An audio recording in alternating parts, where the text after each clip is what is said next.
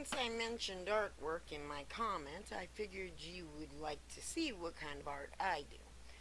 This was made from ceramic clay.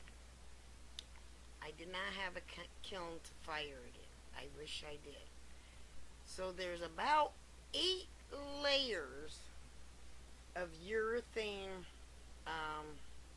epoxy kind of urethane stuff here. I'll run and go get that and show you.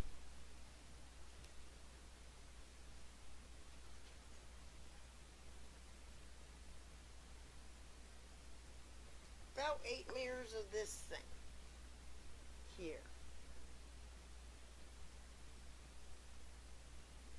It's a spar urethane, and I put 8 layers of that on here.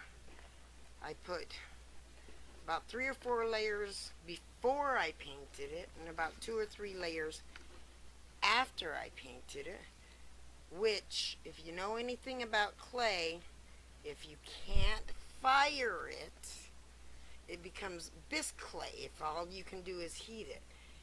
And if I would do like that to it, it would shatter. So that epoxy or urethane made it so you can touch it and it's fairly stable.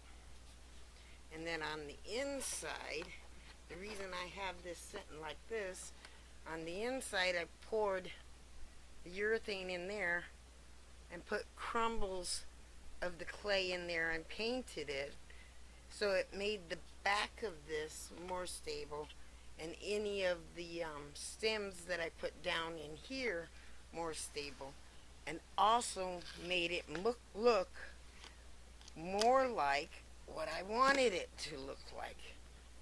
It is basically, this is a wall, and inside the wall, see if I can do this without any spilling out.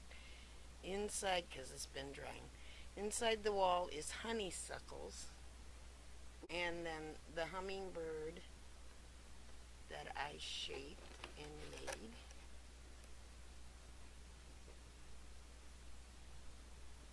Is over the top of one of the flowers, getting ready to eat off of it.